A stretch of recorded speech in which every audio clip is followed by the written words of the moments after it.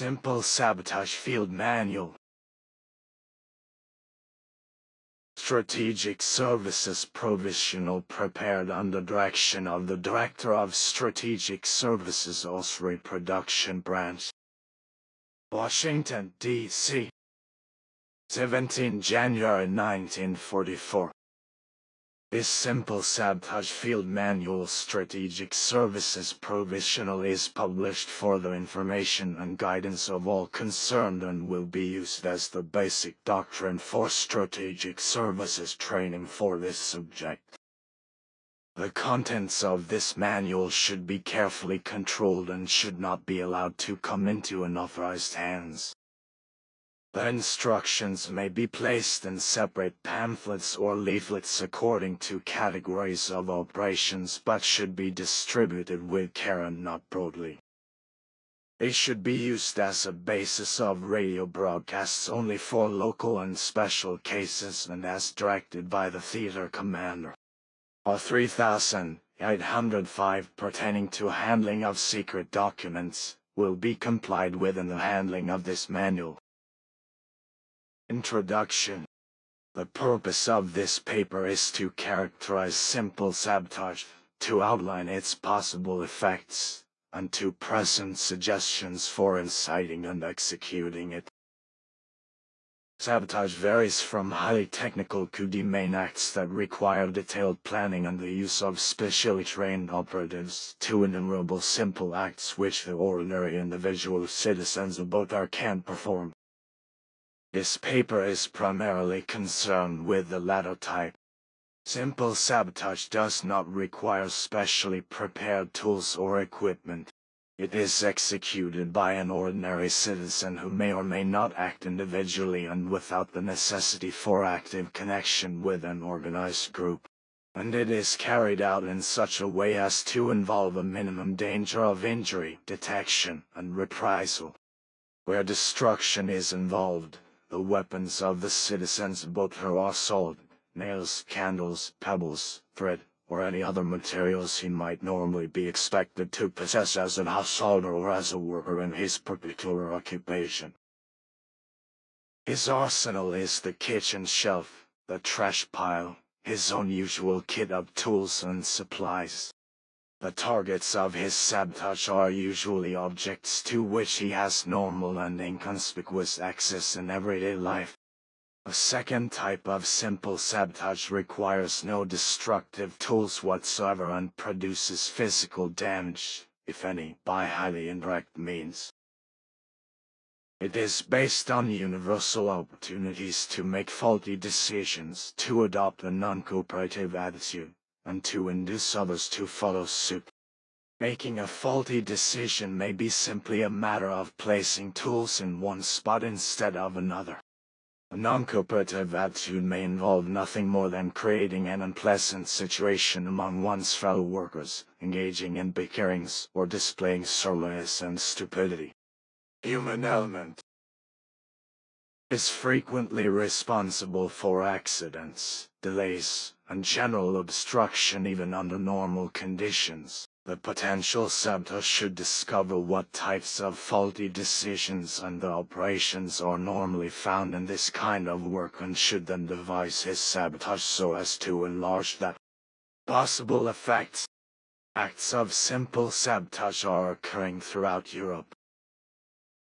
An effort should be made to add to their efficiency, lessen their detectability, and increase their number. Acts of simple sabotage, multiplied by thousands of citizens' saboteurs, can be an effective weapon against the enemy. Slashing tires, draining fuel tanks, starting fires, starting arguments, acting stupidly, short-circuiting electric systems, abrading machine parts will waste materials, manpower, and time. Occurring on a wide scale, simple sabotage will be a constant and tangible drag on the war effort of the enemy.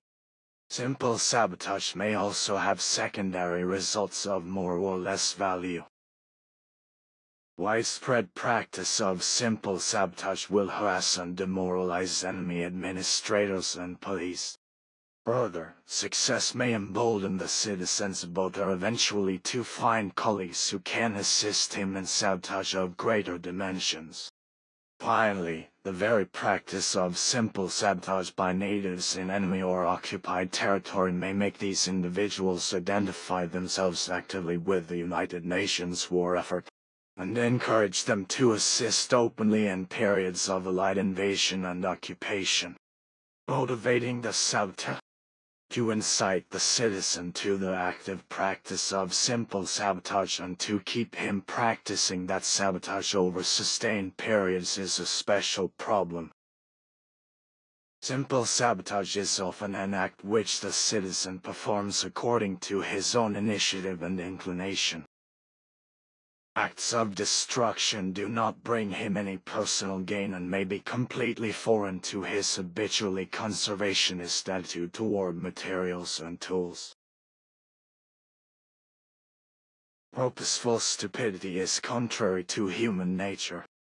He frequently needs pressure, stimulation or assurance, and information and suggestions regarding feasible methods of simple sabotage. The ordinary citizen very probably has no immediate personal motive for committing simple sabotage. Instead, he must be made to anticipate indirect personal gain, such as might come with enemy evacuation or destruction of the ruling government group. Gains should be stated as specifically as possible for that area addressed. Simple sabotage will hasten the day when Commissioner X and his deputies Y and Z will be thrown out, when particularly obnoxious decrees and restrictions will be abolished, when food will arrive, and so on. Abstract verbalizations about personal liberty, freedom of the press, and so on will not be convincing in most parts of the world. In many areas they will not even be comprehensible. Since the effect of his own acts is limited, the saboteur may become discouraged unless he feels that he is a member of a large, though unseen group of saboteurs operating against the enemy or the government of his own country and elsewhere. This can be conveyed indirectly. Suggestions which he reads and hears can include observations that a particular technique has been successful in this or that district. Even if the technique is not applicable to his surroundings, another success will encourage him to attempt similar acts. It also can be conveyed directly. Statements praising the effectiveness of simple sabotage can be contrived, which will be published by white radio freedom stations and the subversive press. Estimates of the proportion of the population engaged in sabotage can be disseminated. Instances of successful sabotage already are being broadcast by white radio and freedom stations, and this should be continued and expanded where compatible with security. More important than or would be to create a situation in which the citizen saboteur acquires a sense of responsibility and begins to educate others in simple sabotage. It should be pointed out to the saboteur where the circumstances are suitable, that he is acting in self-defense against the enemy or retaliating against the enemy for other acts of destruction.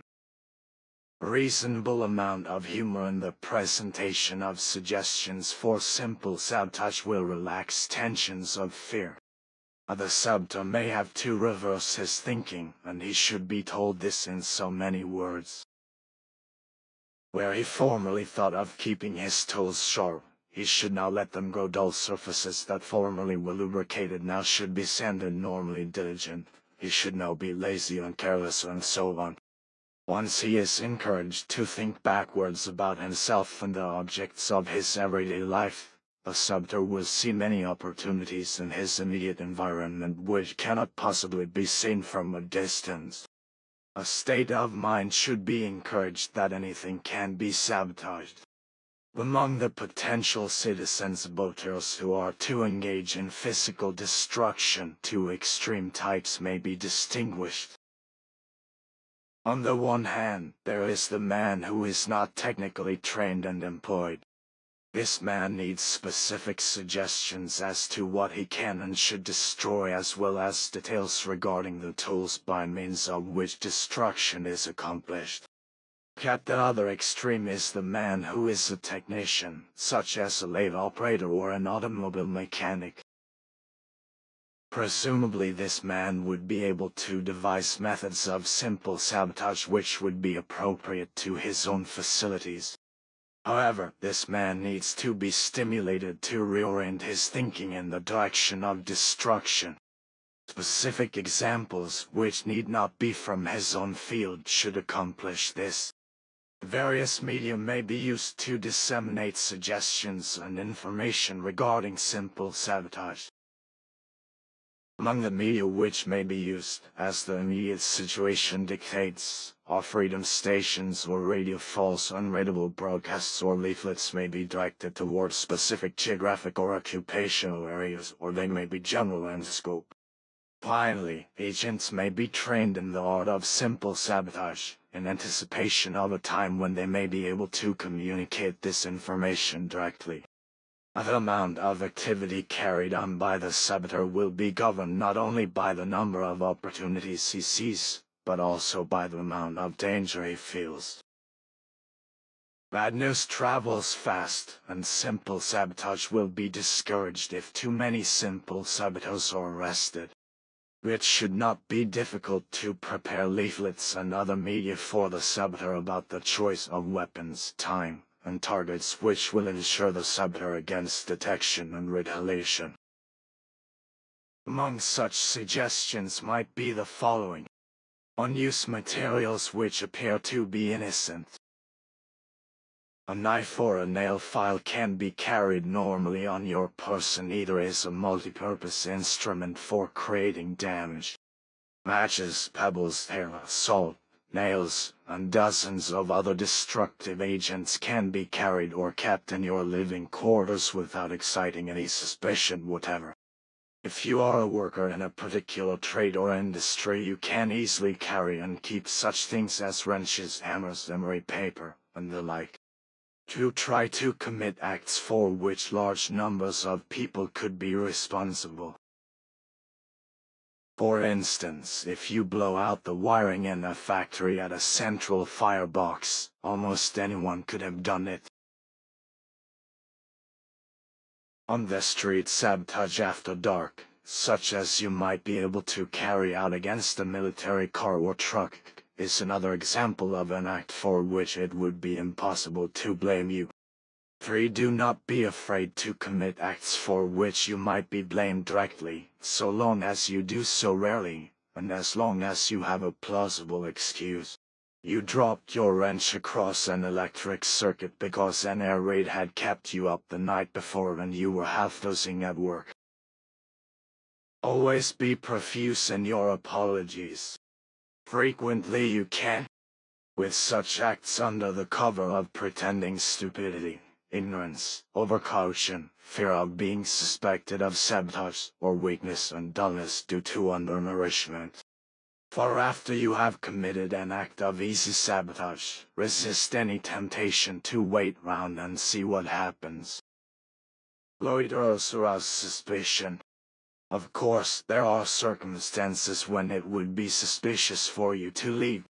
If you commit sabotage on your job, you should naturally stay at your work. Tools, targets, and timing. The citizen's saboteur cannot be closely controlled. Nor is it reasonable to expect that simple sabotage can be precisely concentrated on specific types of target according to the requirements of a concrete military situation. Attempts to control simple sabotage according to developing military factors, moreover, might provide the enemy with intelligence of more or less value in anticipating the date and area of notably intensified or notably slackened military activity. Sabotage suggestions, of course, should be adapted to fit the area where they are to be practiced.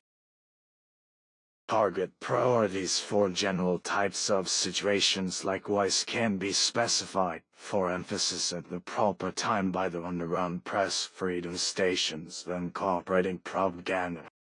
A simple sabotage is more than malicious mischief, and it should always consist of acts whose results will be detrimental to the materials and manpower of the enemy.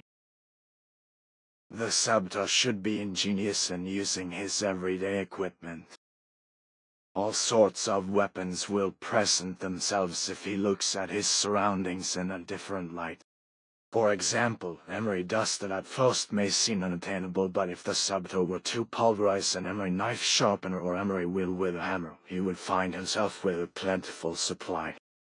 The saboteur should never attack targets beyond his capacity or the capacity of his instruments. An inexperienced person should not, for example, attempt to use explosives, but should confine himself to the use of matches or other familiar weapons.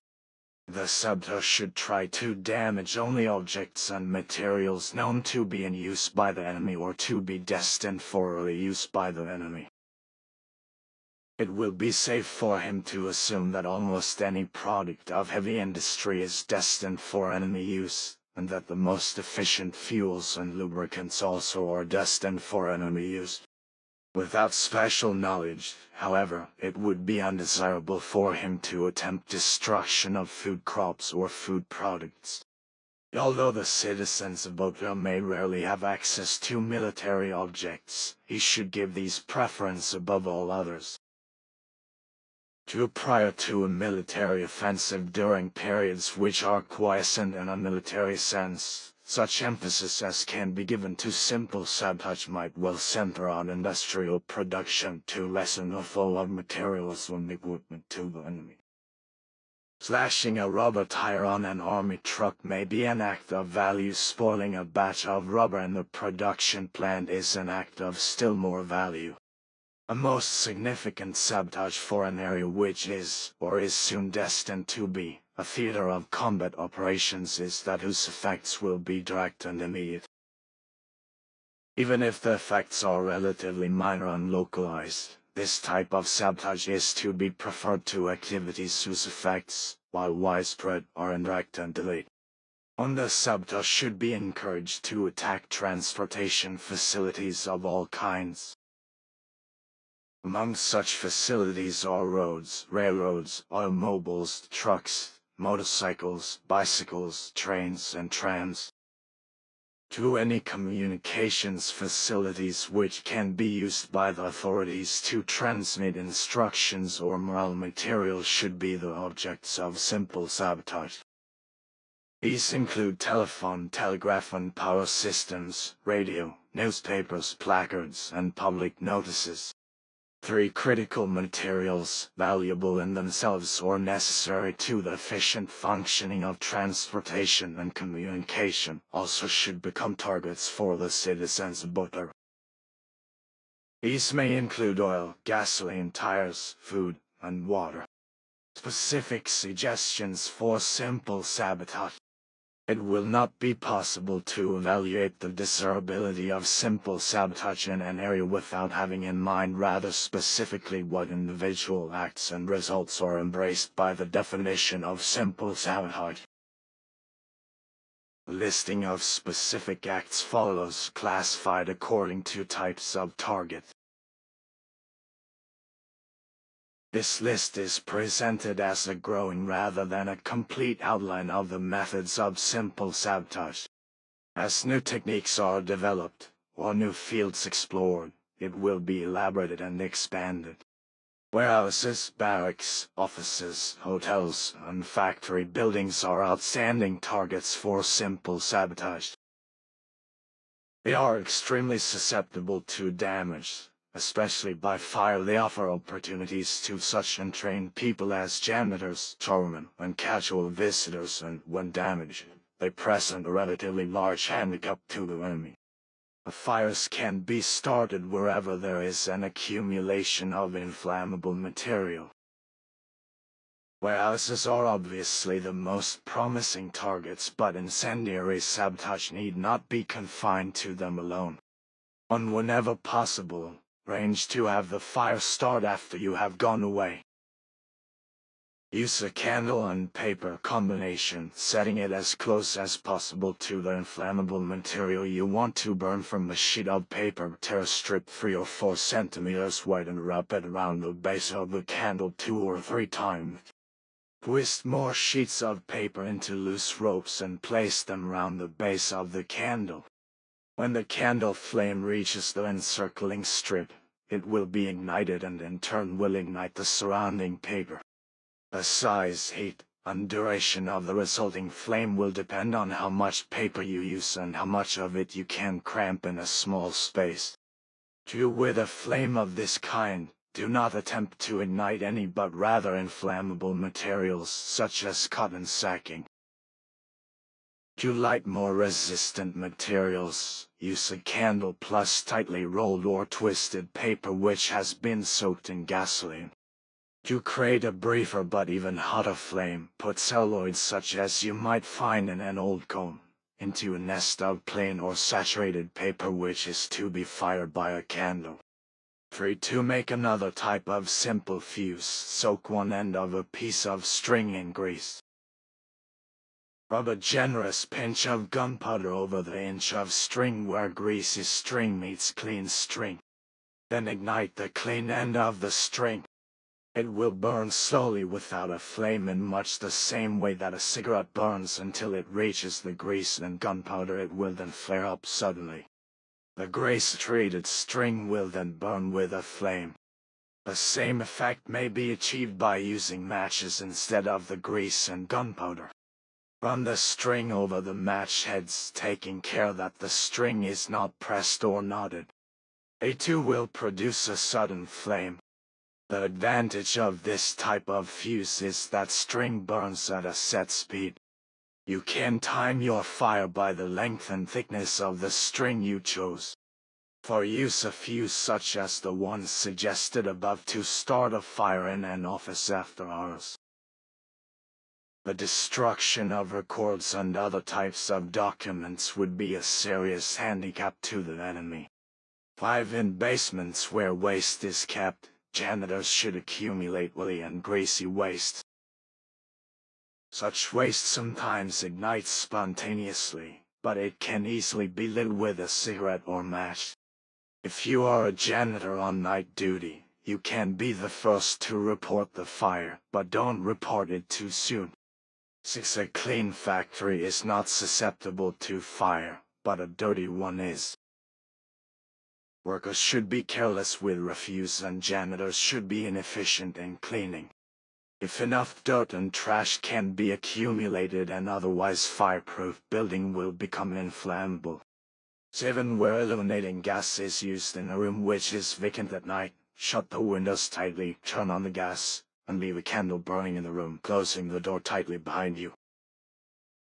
After a time, the gas will explode, and the fire may or may not follow. Water and miscellaneous. Unruin warehouse stock by setting the automatic sprinkler system to work. You can do this by tapping the sprinkler heads sharply with a hammer or by holding a match under them.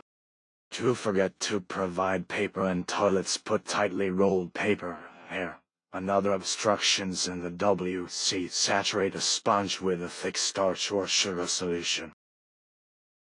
Squeeze it tightly into a ball, wrap it with string and dry. Remove the string when fully dried. The sponge will be in the form of a tight hard ball. Flush down WC or otherwise introduce into a sewer line. The sponge will gradually expand to its normal size and plug the sewage system. 3. Put a coin beneath a bulb in a public building during the daytime, so that fuses will blow out when lights are turned on at night. The fuses themselves may be rendered ineffective by putting a coin behind them or loading them with heavy wire. And a short circuit may either start a fire, damage transformers, or blow out a central fuse which will interrupt distribution of electricity to a large area.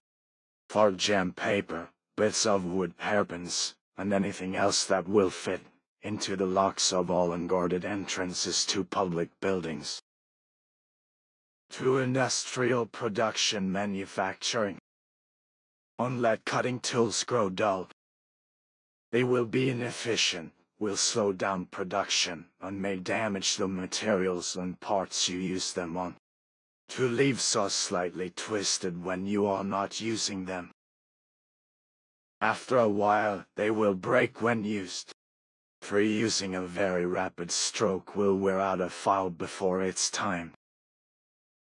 So will dragging a file in slow strokes under heavy pressure. Exert pressure on the backward stroke as well as the forward stroke. For clean files by knocking them against the vise or the workpiece, they are easily broken this way. 5. Bits and drills will snap under heavy pressure. 6. You can put a press punch out of order by putting in it more material than it is adjusted for 2 blanks instead of 1, for example. 7. Power-driven tools like pneumatic drills, riveters, and so on are never efficient when dirty. Lubrication points and electric contacts can easily be fouled by normal accumulations of dirt or the insertion of foreign matter. Oil and lubrication systems are not only vulnerable to easy sabotage, but are critical in every machine with moving parts. Sabotage of oil and lubrication will slow production or stop work entirely at strategic points in industrial processes. Unput metal dust or filings, fine sand, ground glass, emery dust. Get it by pounding up an emery knife sharpener and similar hard gritty substances directly into lubrication systems. They will scour smooth surfaces, ruining pistons, cylinder walls, shafts, and bearings. They will overheat and stop motors, which will need overhauling, new parts, and extensive repairs. Such materials, if they are used, should be introduced into lubrication systems past any filters which otherwise would strain them out.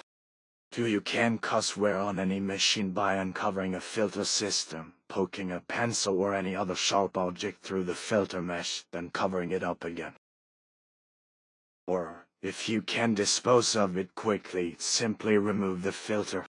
3. If you cannot get at the lubrication system or filter directly, you may be able to lessen the effectiveness of oil by diluting it in storage. In this case, almost any liquid will do, which will thin the oil. A small amount of sulfuric acid, varnish, weather glass, or linseed oil will be especially effective. For using a thin oil where a heavy oil is prescribed will break down a machine or heat up a moving shaft so that it will unstop. 5. Put any clogging substance into lubrication systems or, if it will float, into stored oil. Twisted combings of human hair, pieces of string, dead insects, and many other common objects will be effective in stopping or hindering the flow of oil through feed lines and filters. 6. Under some circumstances, you may be able to destroy oil outright rather than interfere with its effectiveness, by removing stop plugs from lubricating systems or by puncturing the drums on cans in which it is stored. Cooling systems. 1. A water cooling system can be put out of commission in a fairly short time, with considerable damage to an engine or motor, if you put into it several pinches of hard grain such as rice or wheat. They will swell up and choke the circulation of water, and the cooling system will have to be torn down to remove the obstruction. Sawdust or hair may also be used to clog a water cooling system. 2. If very cold water is quickly introduced into the cooling system of an overheated motor, contraction and considerable strain on the engine housing will result.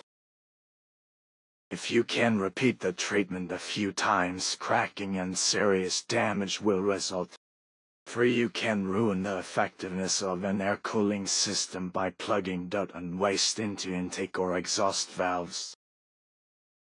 If a belt-run fan is used in the system, make a jagged cut at least halfway through the belt. It will slip and finally part under strain and the motor will overheat. Gasoline and oil fuel tanks and fueling engines usually are accessible and easy to open. They afford a very vulnerable target for simple sabotage activities. 1. Put several pinches of sawdust or hard grains such as rice or wheat into the fuel tank of a gasoline engine. The particles will choke a feed line so that the engine will stop.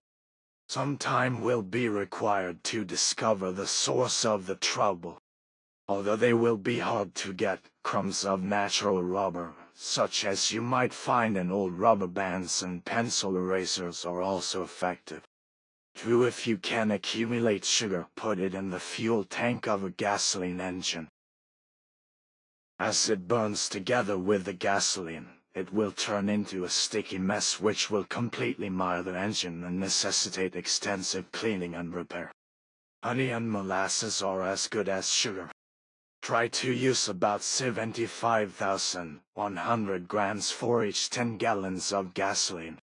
3 other impurities which you can introduce into gasoline will cause rapid engine wear and eventual breakdown. Fine particles of pumice, sand, ground glass, and metal dust can easily be introduced into a gasoline tank. Be sure that the particles are very fine so that they will be able to pass through the carburetor jet. For water, urine, wine, or any other simple liquid you can get in reasonably large quantities will dilute gasoline fuel to a point where no combustion will occur and the cylinder and the engine will not move. 1 pint to 20 gallons of gasoline is sufficient. If salt water is used, it will cause corrosion and permanent motor damage. 5. In the case of diesel engines, put low flashpoint oil into the fuel tank. The engine will not move. If there already is proper oil in the tank when the wrong kind is added, the engine will only limp and sputter along. 6. Fuel lines to gasoline and oil engines frequently pass over the exhaust pipe. When the machine is at rest, you can stab a small hole in the fuel line and plug the hole with wax. As the engine runs and the exhaust tube becomes hot, the wax will be melted, fuel will drip onto the exhaust and a blaze will start. 7. If you have access to a room where gasoline is stored, remember that gas vapor accumulating in a closed room will explode after a time if you leave a candle burning in the room. A good deal of evaporation, however, must occur from the gasoline tins into the air of the room. If removal of the tops of the tins does not expose enough gasoline to the air to ensure copious evaporation, you can open lightly constructed tins further with a knife, ice pick or sharpened nail file. Or puncture a tiny hole in the tank which will permit gasoline to leak out on the floor. This will greatly increase the rate of evaporation. Before you light your candle, be sure that windows are closed and the room is as airtight as you can make it. If you can see that windows in a neighboring room are open wide, you have a chance of setting a large fire which will not only destroy the gasoline but anything else nearby. When the gasoline explodes, the doors of the storage room will be blown open. A draft to the neighboring windows will be created which will whip up a fine conflagration. Electric motors including dynamos are more restricted than the targets so far discussed. They cannot be sabotaged easily or without risk of injury by unskilled persons who may otherwise have good opportunities for destruction. Set the rheostat to a high point of resistance in all types of electric motors. They will overheat and catch fire. To adjust the overload relay to a very high value beyond the capacity of the motor. Then overload the motor to a point where it will overheat and break down. 3. Remember that dust, dirt, and moisture are enemies of electrical equipment. Spill dust and dirt onto the points where the wires in electric motors connect with terminals and onto insulating parts. Inefficient transmission of current and, in some cases, short circuits will result. Wet generator motors to produce short circuits. Accidentally. Bruise the insulation on wire, loosen nuts on connections, make faulty splices and faulty connections in wiring to waste electric current and reduce the power of electric motors. The power output or cause short-circuiting in direct current motors. Loosen or remove commutator holding rings. Sprinkle carbon, graphite, or metal dust on commutators. Put a little grease or oil at the contact points of commutators. Where commutator bars are close together, bridge the gaps between them with metal dust, or solder the edges with a chisel so that the teeth on adjoining bars meet or nearly meet and current can pass from one to the other. 6. Put a piece of finely grained emery paper half the size of a postage stamp in a place where it will wear away rotating brushes. The emery paper and the motor will be destroyed in the resulting fire. 7. Sprinkle carbon, graphite or metal dust on slip rings so that the current will leak or short circuits will occur. When the motor is idle, make the slip rings with a chisel. 8. Cause motor stoppage or inefficiency by applying dust mixed with grease to the face of the armature so that it will not make proper contact. 9. 208 electric motors, mix sand with heavy grease and smear it between the stator and rotor, or wedge thin metal pieces between them. To prevent the efficient generation of current, put floor sweepings, oil, tar, or paint between them. 10. In motors using 3-phase current, deeply nick one of the lead-in wires with a knife or file when the machine is at rest, or replace one of the 3 fuses with a blown-up fuse. In the first case, the motor will stop after running a while, and in the second, it will not start. On transformers of the oil-filled type can be put out of commission if you pour water, salt water, machine tool coolant, or kerosene into the oil tank. 2. In air-cooled transformers, block the ventilation by piling debris around the transformer. 3. In all types of transformers, throw carbon, graphite or metal dust over the outside bushings and other exposed electrical parts. Turbines for the most part are heavily built, stoutly housed, and difficult of access. Their vulnerability to simple sabotage is very low. And after inspecting or repairing a hydro turbine, fasten the cover insecurely so that it will blow off and flood the plant with water. A loose cover on a steam turbine will cause it to leak and slow down. 2. In water turbines, insert a large piece of scrap iron in the head of the penstock, just on the screening, so that water will carry the damaging material down to the plant equipment. 3. When the steam line to a turbine is opened for repair, put pieces of scrap iron into it, to be blasted into the turbine machinery when steam is up again. 4. Create a leak in the line feeding oil to the turbine, so that oil will fall on the hot steam pipe and cause a fire. Reduce the efficiency of steam boilers any way you can. Put too much water in them to make them slow starting, or keep the fire under them low to keep them inefficient. Let them dry and turn the fire up, they will crack and be ruined. An especially good trick is to keep putting limestone or water containing lime in the boiler. It will deposit lime on the bottom and sides. This deposit will provide very good insulation against heat. After enough of it has collected, the boiler will be completely worthless. 3. Production. Metals, iron and steel. 1. Keep blast furnaces in a condition where they must be frequently shut down for repair. In making fireproof bricks for the inner lining of blast furnaces, put in an extra proportion of tar so that they will wear out quickly and necessitate constant relining. 2. Make cores for casting so that they are filled with air bubbles and an imperfect cast results. 3. See that the core in a mold is not properly supported, so that the core gives way or the casting is spoiled because of the incorrect position of the core. 4. In tempering steel or iron, apply too much heat, so that the resulting bars and ingots are of poor quality. No suggestions available. For production, mining and mineral extraction. On a slight blow against your davy, a lamp will extinguish it, and to light it again you will have to find a place where there is no fire damp. Take a long time looking for the place.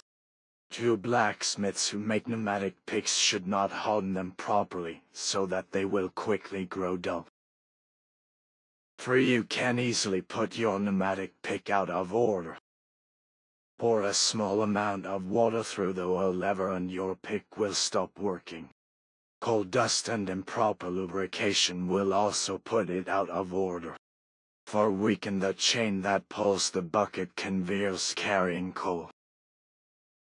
A deep dent in the chain made with blows of a pick or shovel will cause it to part under normal strain. Once a chain breaks, normally or otherwise, take your time about reporting the damage. Be slow about taking the chain up for repairs and bringing it back down after repairs. 5. Derail mine cars by putting obstructions on the rails and in switch points. If possible, pick a gallery where coal cars have to pass each other, so that traffic will be snarled up. 6. Send up quantities of rock and other useless material with the coal. A machinery. 1. See par. 5. B2. Crops and livestock probably will be destroyed only in areas where there are large food surpluses or where the enemy regime is known to be requisitioning food. 1. Feed crops to livestock. Let crops harvest too early or too late. Spoil stores of grain, fruit and vegetables by soaking them in water so that they will rot. Spoil fruit and vegetables by leaving them in the sun. 6. Transportation railways. 1. Make train travel as inconvenient as possible for enemy personnel. Make mistakes in issuing train tickets, leaving portions of the journey uncovered by the ticket book. Issue 2 tickets for the same seat in the train so that an interesting argument will result. Near train time, instead of issuing printed tickets, write them out slowly by hand, prolonging the process until the train is nearly ready to leave or has left the station. On station bulletin boards announcing train arrivals and departures, see that false and misleading information is given about trains bound for enemy destinations. 2. In trains bound for enemy destinations, attendants should make life as uncomfortable as possible for passengers. See that the food is especially bad. Take up tickets after midnight. Call all station stops very loudly during the night. Handle baggage as noisily as possible during the night, and so on. 3. See that the luggage of enemy personnel is mislaid or unloaded at the wrong stations. Switch address labels on enemy baggage.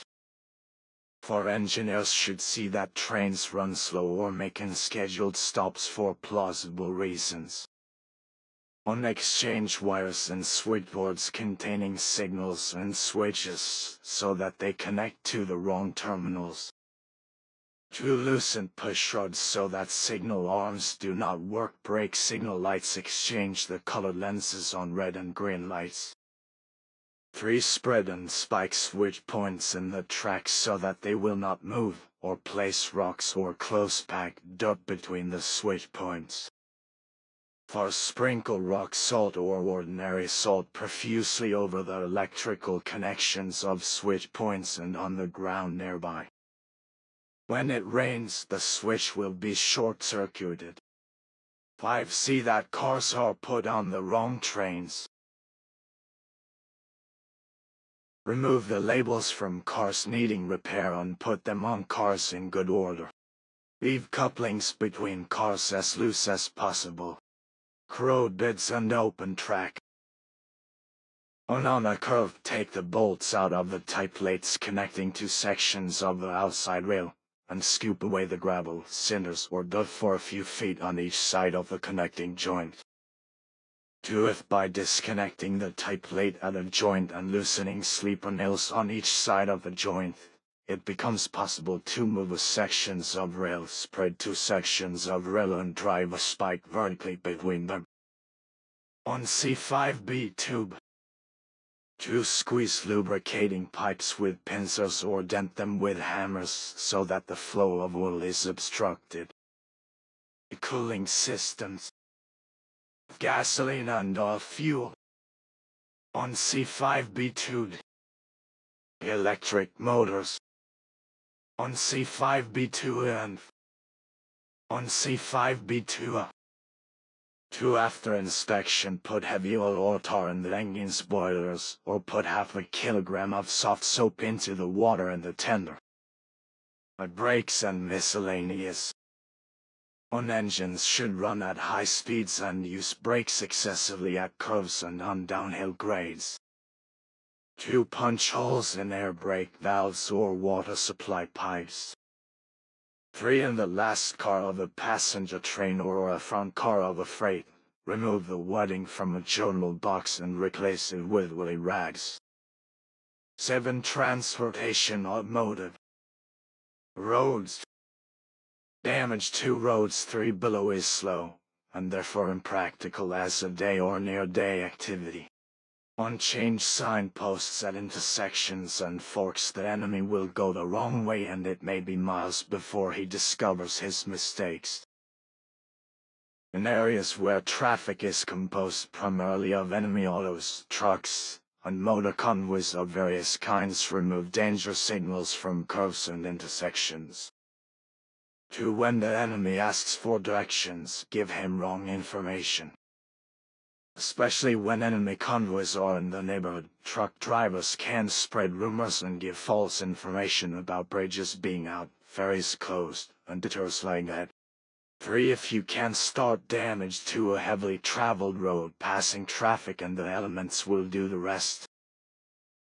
Construction gangs can see that too much sand or water is put in concrete or that the road foundation has soft spots.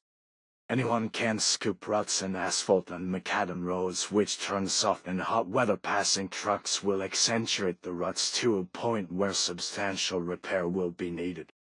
Dirt roads also can be scooped out. If you are a road laborer, it will be only a few minutes' work to divert a small stream from a sluice so that it runs over and eats away the road. 4. Distribute broken glass, nails, and sharp rocks on roads to puncture tires.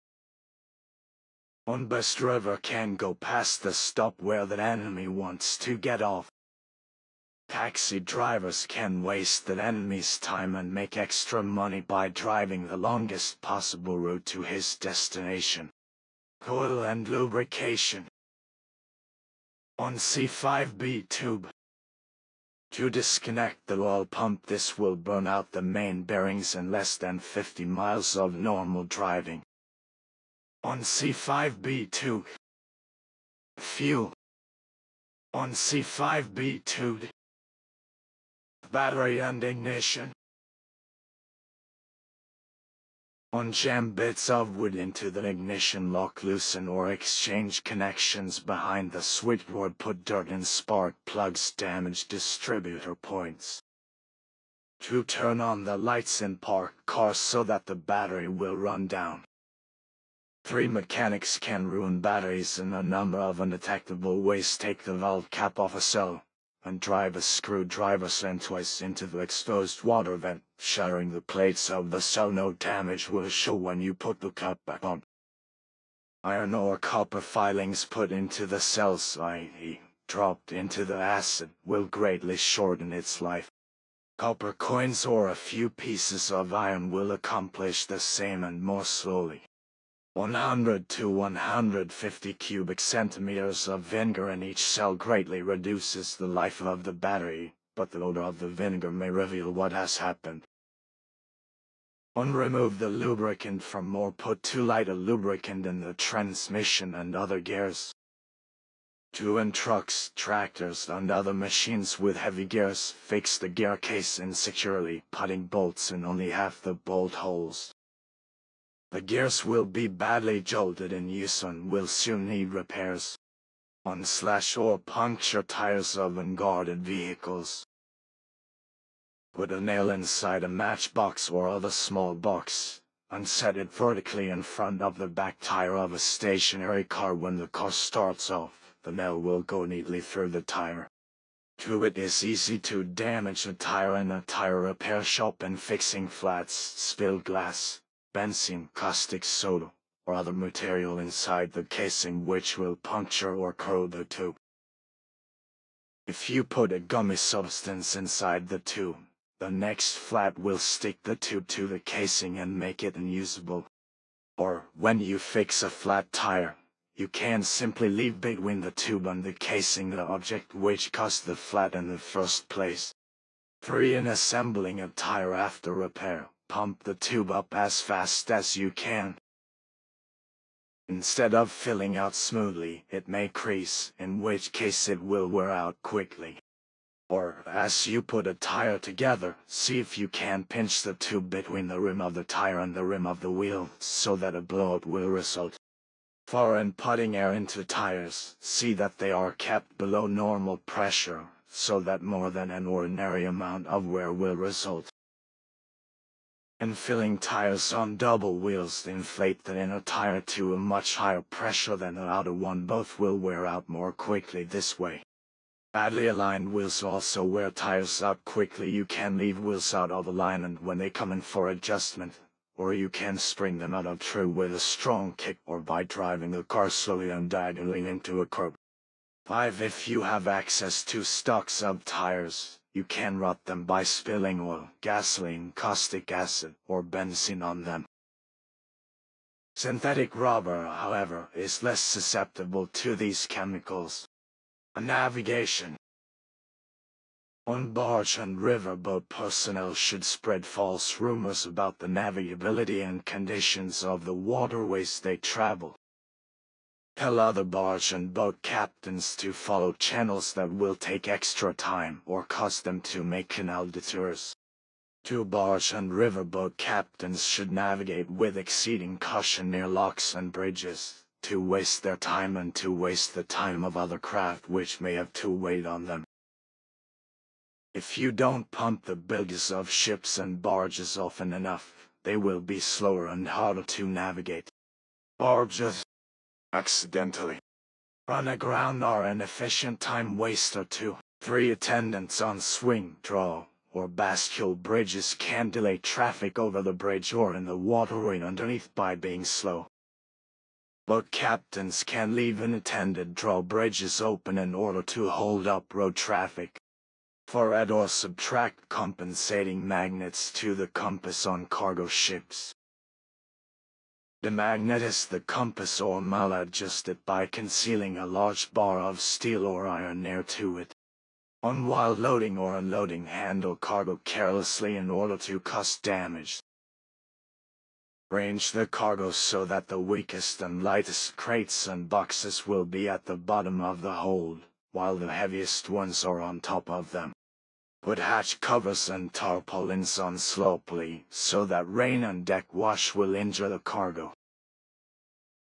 Float valves open so that storage tanks will overflow on perishable goods. 9. Communications. On that office, hotel and exchange switchboards, delay putting enemy calls through, give them wrong numbers, cut them off accidentally, or forget to disconnect them so that the line cannot be used again. To hamper official and especially military business by making at least one telephone call a day to an enemy headquarters. When you get them, tell them you have the wrong number. Call military or police officers and make anonymous false reports of fires, air raids, bombs. 3. In offices and buildings used by the enemy, unscrew the earphone of telephone receivers and remove the diaphragm. Electricians and telephone repairmen can make poor connections and damage installations so that crosstalk and other kinds of electrical interference will make conversations hard or impossible to understand. Or put the batteries under automatic switchboards out of commission by dropping nails, metal filings, or coins into the cells. If you can treat half the batteries in this way, the switchboard will stop working. A whole telephone system can be disrupted if you can put 10% of the cells and half the batteries of the central battery room out of order. On delay the transmission and delivery of telegrams to enemy destinations. To garble telegrams to enemy destinations so that another telegram will have to be sent or a long-distance call will have to be made. Sometimes it will be possible to do this by changing a single letter in a word, for example, changing maximum, so that the person receiving the telegram will not know whether maximum transportation lines, uncut telephone and telegraph transmission lines, damage insulation on power lines to cause interference. On post office employees can see to it that enemy mail is always delayed by 1 day or more, that it is put in wrong sacks, and so on. Motion pictures. On projector operators can ruin Israel's and other enemy propaganda films by bad focusing, speeding up or slowing down the film, and by causing frequent breakage in the film. Two audiences can ruin enemy propaganda films by applauding to drown the words of the speaker, by coughing loudly, and by talking. 3. Anyone can break up a showing of an enemy propaganda film by putting 2 or 3 dozen large moths in a paper bag. Take the bag to the movies with you, put it on the floor in an empty section of the theater as you go in, and leave it open. The moths will fly out and climb into the projector beam, so that the film will be obscured by fluttering shadows. On-station engineers will find it quite easy to overmodulate transmissions of talks by persons giving enemy propaganda or instructions, so that they will sound as if they were talking through a heavy cotton blanket with a mouthful of marbles. 2. In your own apartment building, you can interfere with radio reception at times when the enemy wants everybody to listen. Take an electric light plug off the end of an electric light cord, take some wire out of the cord and tie it across 2 terminals of a 2-prong plug or 3 terminals of a 4-prong plug. Then take it round and put it into as many wall and floor outlets as you can find. Each time you insert the plug into a new circuit, you will blow out a fuse and silence all radios running on power from that circuit until a new fuse is put in. 3. Damaging insulation on any electrical equipment tends to create radio interference in the immediate neighborhood, particularly on large generators, neon signs, fluorescent lighting, crane machines, and power lines. If workmen can damage insulation on a high-tension line near an enemy airfield, they will make ground-to-plane radio communications difficult and perhaps impossible during long periods of the day.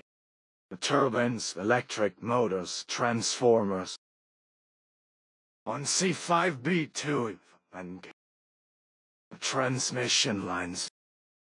1. Linesmen can loosen and dirty insulators to cause power leakage.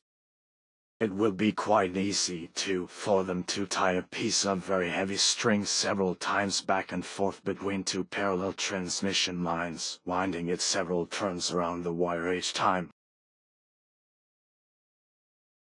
Beforehand, the string should be heavily saturated with salt and then dried. When it rains, the string becomes a conductor, and a short circuit will result.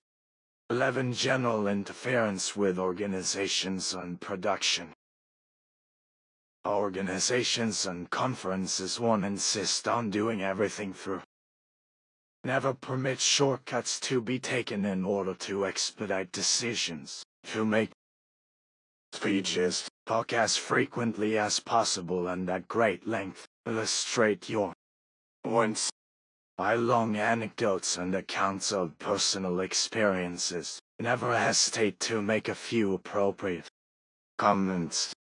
3. When possible, refer all matters to committees. 4.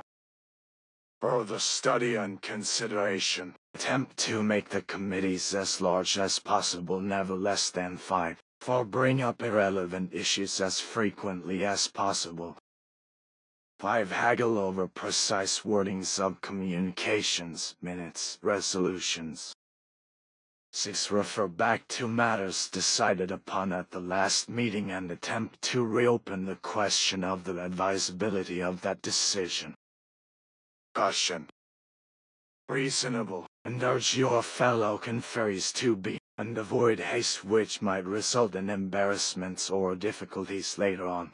Be worried about the propriety of any decision. Raise the question of whether such action as is contemplated lies within the jurisdiction of the group or whether it might conflict with the policy of some higher echelon. Managers and supervisors. On-demand written orders. Misunderstand orders. Ask endless questions or engage in long correspondence about such orders. Quibble over them when you can. 3. Do everything possible to delay the delivery of orders. Even though parts of an order may be ready beforehand, don't deliver it until it is completely ready. 4. Don't order new working materials until your current stocks have been virtually exhausted, so that the slightest delay in filling your order will mean a shutdown. 5. Order high-quality materials which are hard to get. If you don't get them, argue about it. Warn that inferior materials will mean inferior work. 6. In making work assignments, always sign out the unimportant jobs first.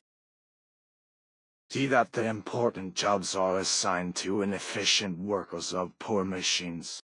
7. Insist on perfect work in relatively unimportant products sent back for refinishing those which have the least flaw. Approve other defective parts whose flaws are not visible to the naked eye. 8. Make mistakes in routing so that parts and materials will be sent to the wrong place in the plant. 9. When training new workers, give incomplete or misleading instructions. 10. To lower morale and with it production, be pleasant to inefficient workers, give them undeserved promotions. Discriminate against efficient workers, complain unjustly about their work. 11. Hold conferences when there is more critical work to be done. 12. Multiply paperwork in plausible ways. Start duplicate files. 13. Multiply the procedures and clearances involved in issuing instructions, paychecks, and so on. See that 3 people have to approve everything where 1 would do. 14. Apply all regulations to the last letter. Don't make mistakes in quantities of material when you are copying orders. Confuse similar names. Use wrong addresses. To prolong correspondence with government bureaus. 3. Misfile essential documents. 4. In making carbon copies, make 1 too few so that an extra copying job will have to be done. 5. Tell important callers the boss is busy or talking on another telephone. 6. Hold up mail until the next collection. 7. Spread disturbing rumors that sound like inside dope. Work slowly. Think out ways to increase the number of movements necessary on your job. Use a light hammer instead of a heavy one. Try to make a small wrench do when a big one is necessary. Use little force where considerable force is needed, and so on.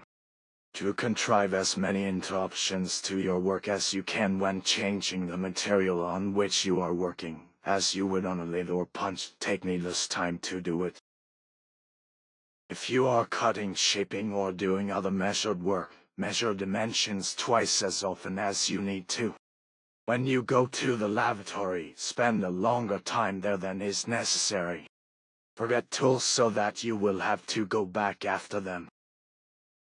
For even if you understand the language, pretend not to understand instructions in a foreign tongue.